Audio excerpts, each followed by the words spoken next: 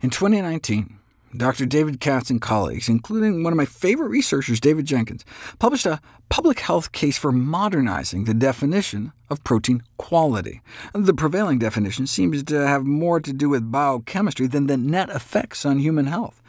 The popular concept that protein is good and the more the better, coupled with a protein quality definition that favors animal protein, fosters the impression that eating more meat, eggs, and dairy is desirable, preferable. But this is directly opposed to nutrition guidelines that are instead trying to push more plants. Although protein malnutrition is still prevalent in many areas of the world, it is exceedingly rare in the industrialized world, where the most formidable public health threat is not something like kwashiorkor, protein-calorie malnutrition, but from chronic diseases. In 2016, a landmark study was published out of Harvard involving more than 100,000 people that found that replacing animal protein with plant protein was associated with lower risk of dying prematurely. The worst seemed to be processed meat like bacon, as well as egg protein, the egg whites, but swapping in even just 3% plant protein for any of the animal proteins, processed meat, unprocessed meat, chicken, fish, eggs, or dairy, was associated with a significantly lower risk of, arguably the most important endpoint of all, death. Yeah, but how do we know it's the protein? The researchers adjusted for factors such as saturated fat intake, which suggested it wasn't just the animal fat. OK, but how does your body even know the difference between protein from a plant and protein from an animal? I mean, isn't protein protein? No. Unlike animal protein, plant protein is generally low in branched-chain amino acids, for example, and decreased consumption of branched-chain amino acids improves metabolic health.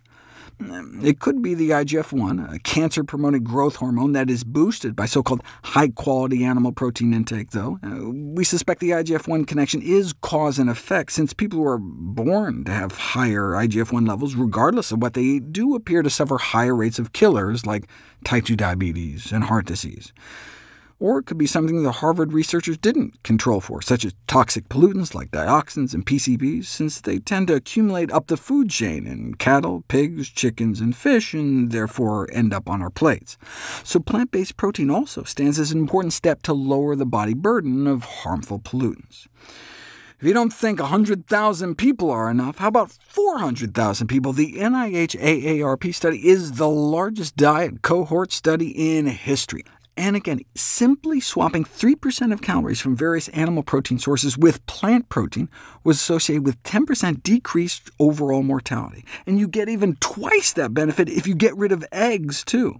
That's not a surprise, since egg consumption is associated with a higher risk of developing cardiovascular disease. Put all the studies together on dietary protein intake and mortality, and people who eat more protein tend to live shorter lives, but this is mainly driven by the harmful association of animal protein. Plant protein intake is inversely associated with mortality, meaning those who eat more plant protein tend to live longer lives.